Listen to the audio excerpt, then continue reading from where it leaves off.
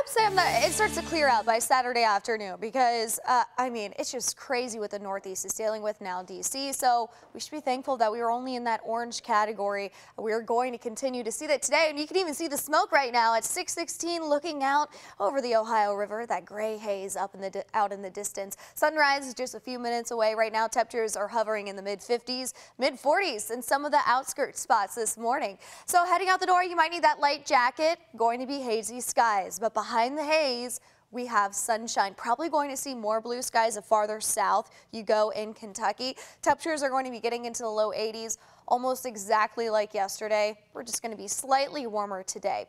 A high of 82 degrees. We'll have some hazy sunshine. That wind from the northeast, right around 5 to 10 miles per hour. Sunset not until 9:05 p.m. Some of the best Fridays of the year are in the summertime when the sun doesn't set till past 9 p.m. So if you are in line that sensitive category and you really want to go to the pool, maybe tomorrow's that better day for you because we are expecting the hazy conditions to not be as bad tomorrow. We'll just have to wait and see if another air quality alert is issued. But as of now, it's not looking like it would be. So better conditions for your Saturday. We'll be getting into the mid-80s, so even warmer as we head towards your Saturday afternoon.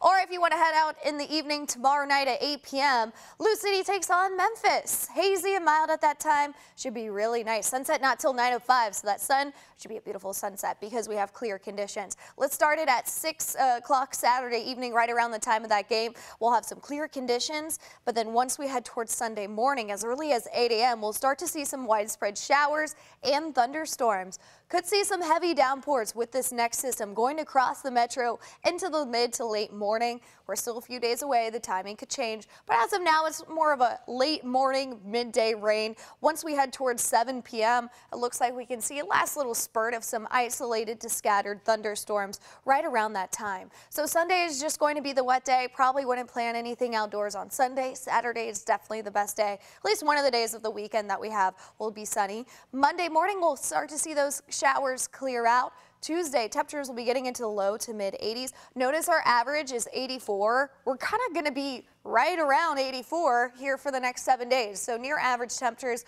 not going to see crazy heat. If it wasn't for the smoke, it would be a picture perfect day today. But hopefully tomorrow the smoky conditions will get much better, getting into the mid 80s. At night, temperatures will be slightly warmer Saturday evening in the mid 60s because of those showers heading our way. And then temperatures right around the 80s next week. The next chance of rain after Sunday will be Wednesday with only an isolated shower possible. But our drought monitor, you know, it was upgraded to level 2 in some spots, so our farms need it, Sam.